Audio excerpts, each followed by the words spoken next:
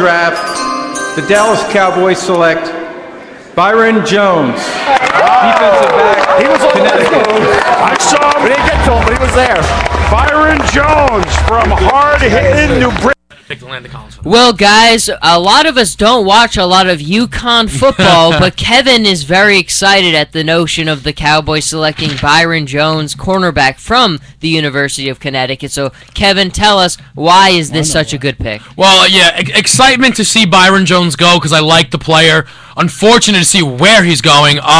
He made more sense here than Landon Collins for the reason that he started out as a safety, and he still has the potential to play that position. However, he's now made the move to cornerback where he uses that same exact size to really bully these receivers. And if you're watching the draft at home, they're showing his outstanding combine. He broke world records during the broad jump. The kid is the definition of an athlete, and you can put him at corner or safety, and he can be a factor.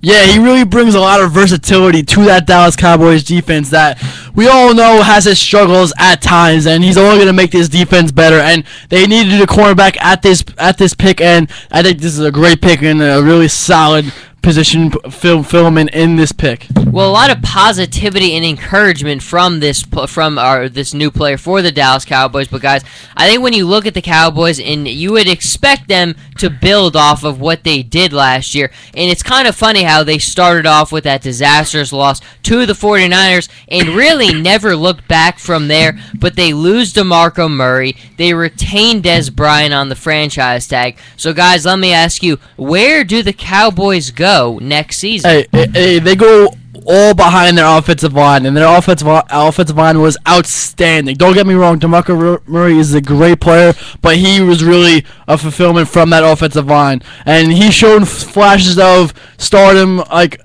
in recent years, but last year is the first year that he was great because he was healthy and because he had a great offensive line, and I think they're gonna still have a great season. They're gonna win that division, in my opinion. Can't agree with you for a lot of reasons. You're an Eagles fan. One obvious one, but let me explain this to you. DeMarco Murray was a legit running back before that offensive line, and I think. What do you mean? No, he made it to the Pro Bowl. He was not the best running back in the league. He made it to the Pro Bowl, though. You make it to the Pro Bowl, you're legit, and people bought a little bit too much into that hype, and you need to pay attention here. That without DeMarco Murray, that team is nowhere near as good as they were. He was MVP for the first half of that season. Not even a debate. And the offensive line had a lot to do with that. His numbers had a lot to do with that. Yeah, because of the offensive line. So when you have Battle or Randall taking their reps, we'll see how good this Dallas Cowboy team is when Tony Romo has to throw all those bombs and Des Bryant's double covered, and guess what happens? Turnover after turnover after turnover. So this draft is not over yet. We got the commissioner coming up, so let's get this shifted right fast.